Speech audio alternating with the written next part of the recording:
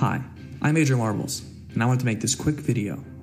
If you're still a part of the FNAF fandom, you're probably aware of the musical artist Living Tombstone. His FNAF songs are arguably the most popular and well-known songs in the fanbase. Recently, he released his fourth and final song for the Five Nights at Freddy's series. Now, you might be a fan of his music, or you might hate him for whatever reason. Quite personally, I found his new FNAF song to be lacking in quality. The lyrics only have the loosest connection to FNAF 4. The only things relating to the game are brief descriptions about the game's story. But that's when I realized something. The real meaning behind the song, and how it is not in fact a FNAF 4 song, but rather a song expressing the Living Tombstone's frustrations with having to make a new FNAF song. Disclaimer, this is my own analysis of the song, and may truly not represent the intended meaning by the Living Tombstone.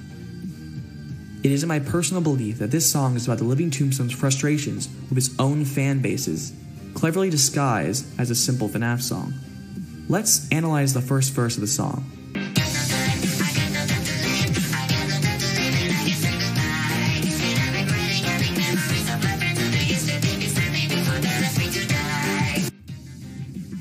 Now, if this song applies to FNAF 4, how do these lyrics line up with the game? Because if this song is trying to stay true to the story of FNAF 4, there seem to be a few inconsistencies with the song. Most especially the line, "And I'm regretting having memories of my friends who they used to be beside me before they left me to die." If this applies to FNAF 4, who are these so-called friends that the singer is referring to? Your mind might jump straight to the plushies in the crying child's room. I think this is what the Living Tombstone wanted you to do. But as you might remember, these plushies never left the boy, but rather took the form of nightmarish creatures.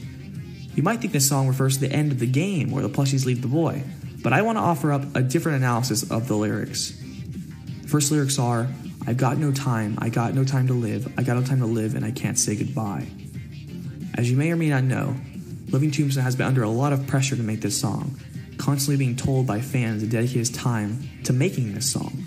The line, "and I can't say goodbye," I believe refers to how the Living Tombstone views the situation. He can't just not make a song after he promised to make it, or people will continue to bother him about it. He feels guilty about the situation he's in. "And I'm regretting having memories of my friends who they used to be, besides me, before they left me to die." I believe this line refers to some anger from the Living Tombstone, wishing that he had stopped having thoughts about the people who stopped following his music. In this case, the huge amount of FNAF fans who followed him just to get more FNAF music. And now he sees these friends, the subscribers that said he liked his work, essentially leaving his channel, leaving him to die, because he's not making the kind of music they want.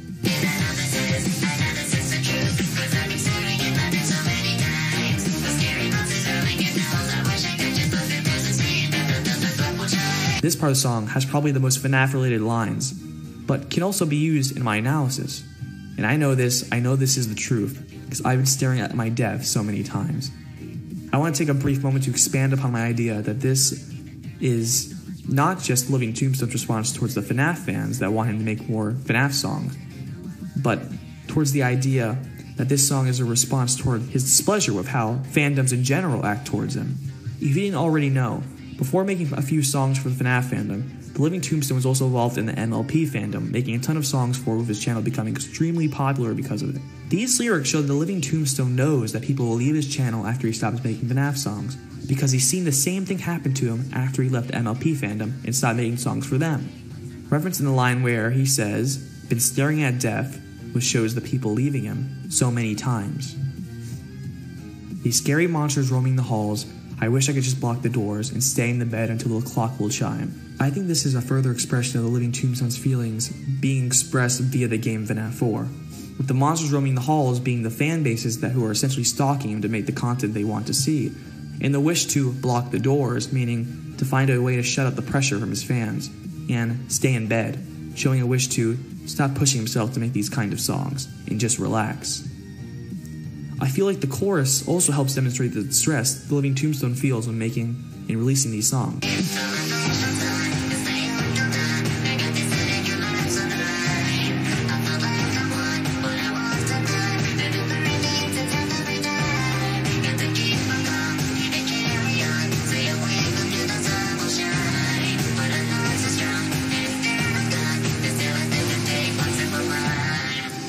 So my flashlight's on, and I'll stay up till dawn. The Living Tombstone has to work night upon night, all until morning, just to get these songs done. I got this headache and my life's on the line.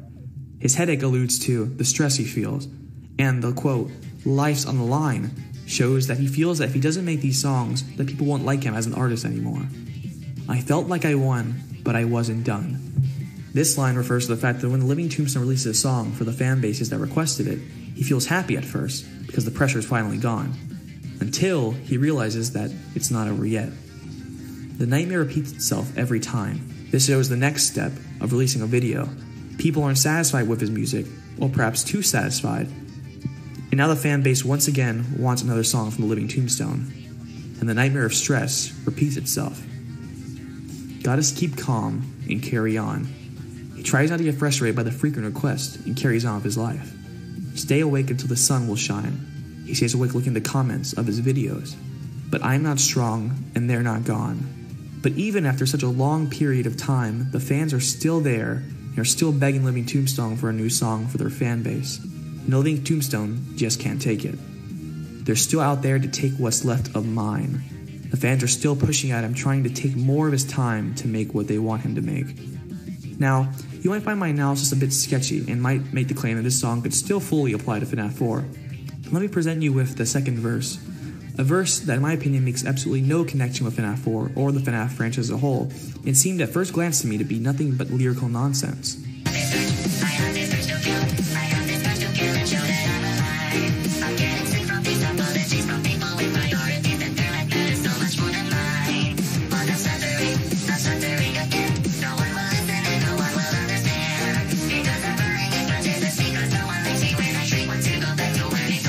This urge to kill?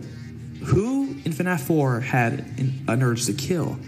And what does this song mean by the singer getting sick of apologies from people who believe their priorities overpower his own? No one in FNAF 4 is in this kind of situation, and that's because it's not about a character in FNAF 4, but rather about the Living Tombstone himself. I have this urge to kill, I have this urge to kill, I have this urge to kill and show that I am alive. The Living Tombstone is absolutely frustrated, and he wants to express his frustration and show people that he's not just a soulless machine that lives to make music for people, but a human being who's under too much pressure. I'm getting sick from these apologies.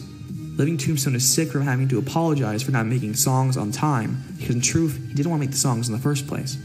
From people with priorities that their lives matter so much more than mine. Living Tombstone is also expressing that these people who demand songs from him overlook the Living Tombstone's own life and feel like their wish for a new song should be the top of his priority list. But I'm stuttering. I'm stuttering again. No one will listen and no one will understand. The Living Tombstone is trying to express his wish to not appease a fan base, but no one seems to get the message. Because I'm crying as much as I speak, because no one likes me when I shriek. This line shows that this is obviously an emotional struggle that the Living Tombstone has with his music-making process, feeling as if he can't express his true feelings, shriek, or people won't like him. And finally, want to go back to when it all began. This refers to the Living Tombstone's wishes that he never got involved in a fandom. This line could be directed towards various fandoms, and now he wishes that he could go back in time to a time where he made music that made him happy, rather than music that just made other people happy. I don't know if this is a correct analysis of the song. I could be completely wrong, and this song could just be a simple song about FNAF 4.